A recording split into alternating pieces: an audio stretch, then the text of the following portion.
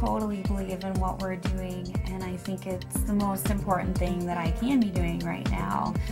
There are so many people who are sick, and if this can help them, people have to know about this.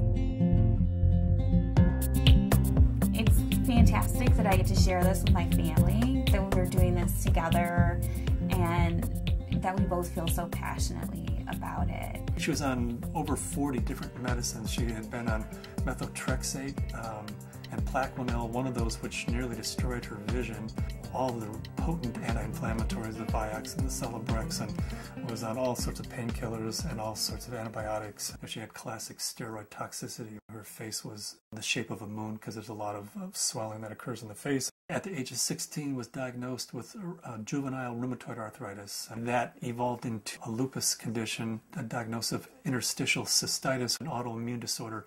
Bedridden 4 years. Her mother thought she would never survive.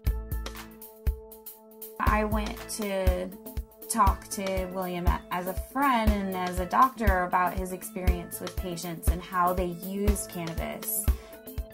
Seeing what the juicing did for me, using it in this form, was so significant.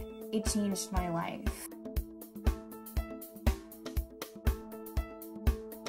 About 4 to 6 weeks after I started on juicing every day, I had no more back pain. I didn't need pain pills. I felt the best I ever had. A lot of people think cannabis and pot are not medicine. I had stumbled on an article in Scientific American, December 2004.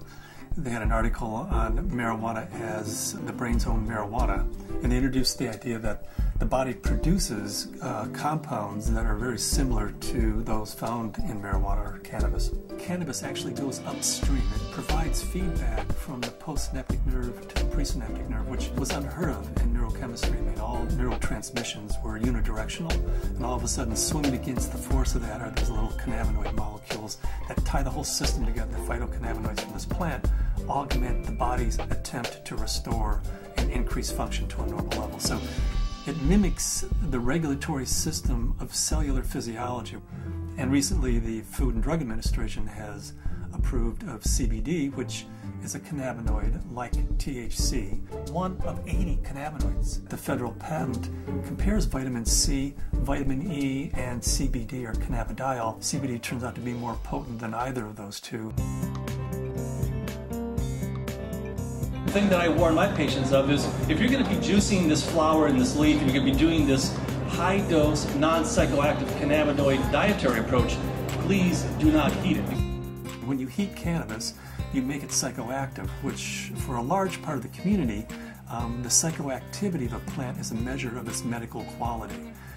But it's really quite the inverse. If you heat or age cannabis in any way, you're destroying some of the medicinal properties of it. To use the plant effectively, we have to use it the way it evolved over 34 million years, which is raw. Because when it's raw, the THC is bound up as THC acid.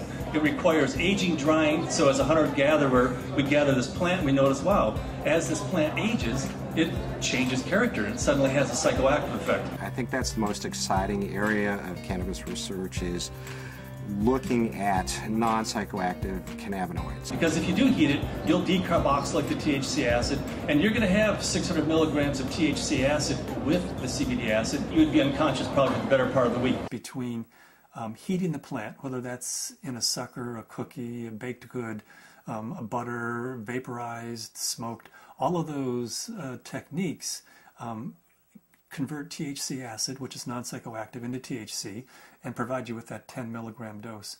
But if you eat the plant raw, then THC acid is the way it's found in the plant. It's not psychoactive.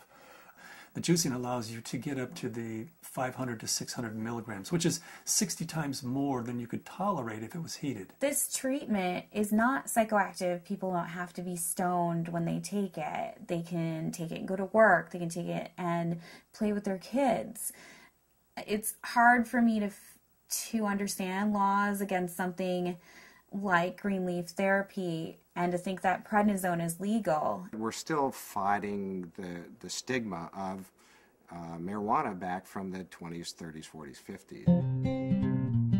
I was a prosecutor for 8 years in Mendocino County, so I know it from both as a defense attorney and as a prosecutor. The 1972 Controlled Substances Act said that marijuana has no medical value whatsoever. The federal government has a patent on its medical properties. The Food and Drug Administration has approved of it as investigative new drug. I have not found the United States to be very open about cannabis research.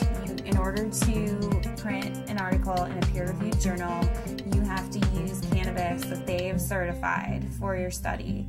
And there are physicians who have waited 3, 4, 5, 6 years, some even longer than that, to just get a sample. The federal government's been kind of schizophrenic in the way it looks at marijuana. It says it has no medical value under that act, but at the same time, the federal government has been funding research in marijuana for years, for decades. And they've even patented certain strains of marijuana because they recognize it has that medical value. The California Narcotic Officers Association does not believe in medical marijuana. They believe it's all a big scam, and that's how they train law enforcement officers. Law enforcement is allowed to take a percentage of all assets that are forfeited and seized under the state and federal asset forfeiture laws. So it takes the really enlightened and compassionate law enforcement officer to recognize that these medical marijuana laws are designed to protect patients. I was trained when someone had marijuana, you took them to jail. There wasn't a medicine use for marijuana. It's an illegal substance, and people went to jail for it. In 1996, California took a huge leap. I didn't support Proposition 215 because of the education I had, the experience I had, and what I had seen through the illegal marijuana gardens that I had seen throughout my career. Since 1996, I have changed my opinion somewhat. I believe there is a very clear medicinal use for marijuana. That being said, I believe that there are a large percentage of people who use marijuana as an excuse to either make profits or for recreational. The people who use marijuana for the true intended use that the voters passed, medicinal, I'll do everything I can to support their rights. There's many more things that law enforcement can be focused on than medicinal marijuana. And I don't want to give the impression at all that I support people who are growing marijuana for medical purposes 364 days of the year, and then one day a year they make a big sale for a couple $100,000, and they're a commercial seller that one day of the year. They're the people who are causing problems for the people who really and truly need and can use medical marijuana.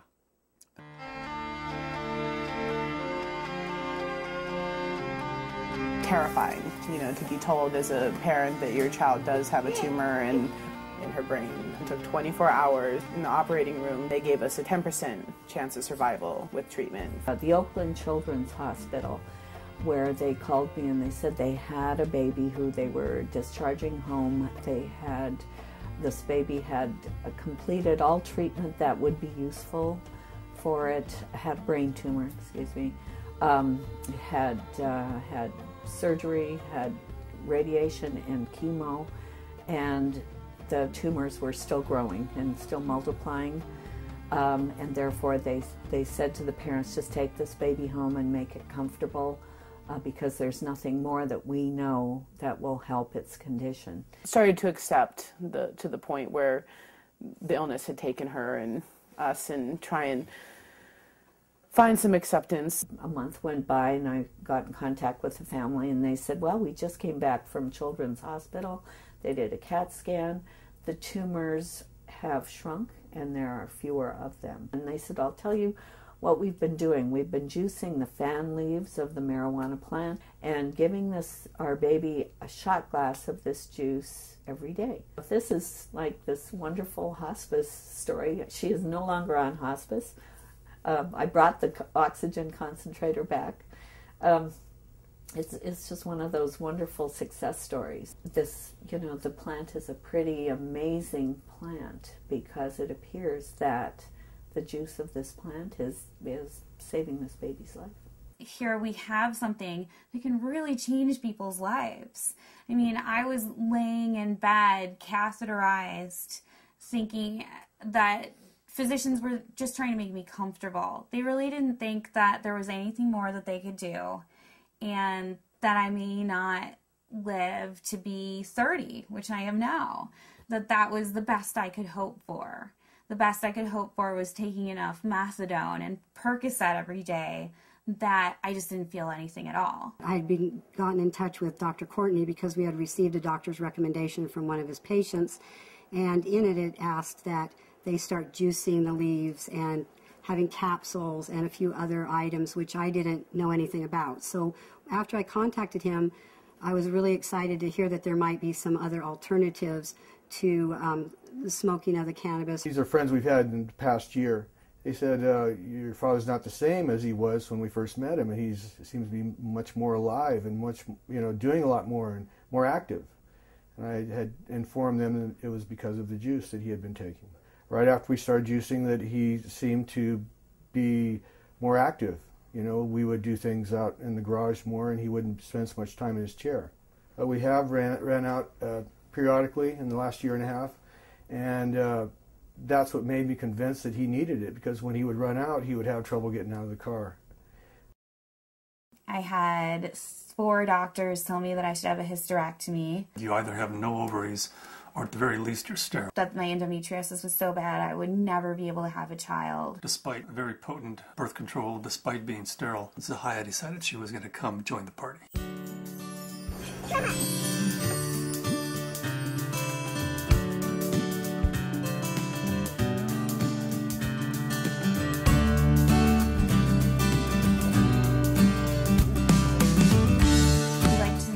Ourselves by being extremely scientific, and people know that if they're going to come to us, they're going to have to go through a lot of hoops, but they're also going to get the most up-to-date scientific knowledge on this subject, and they're going to see a physician who's an expert in the field of non-psychoactive cannabinoids.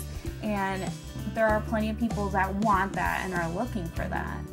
We opened our 5th office in Luxembourg. Their government is really sympathetic and open. There's an international group studying autism and CBD in Luxembourg. There's a physician there who's writing cannabis scripts, who's also a senator. And we've been working with him, Senator Colombera. The government may be actually funding experiments in a research center using cannabis, in large part because of Dr. Courtney's work with non-psychoactive cannabinoids and Senator Colombera's work with cancer patients. There are now facilities for testing plants, and there's been more progress made in the last 5 to 6 months. A new strain in from Spain called Cannatonic, 6.9% CBD. That's a 700% increase over Northern Lights, which is our previous high producer. I would like to find strains that have all of the cannabinoids present in an amount that's useful. I'd like to produce strains that are adapted to environment. In Luxembourg, we're producing thousands and thousands of pounds of seed, to raise the money to give away, a half a pound of seed, because if that person grows an acre of cannabis and feeds their family the proteins and the fatty acids, incredible food source, an incredible preventative medicine source, and an incredible therapeutic source.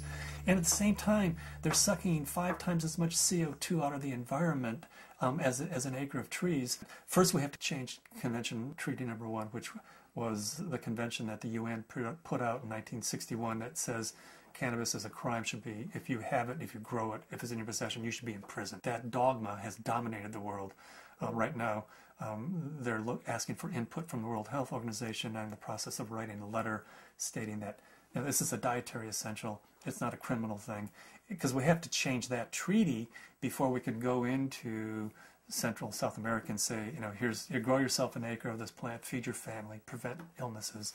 So Cannabis International kind of legalizing the plant globally, giving it back to people as a food source, prevent illness is so much better than waiting until you have diseases. With my own experience and all the patients that I've spoken to, I believe that it's not an isolated incident, that this is the best medication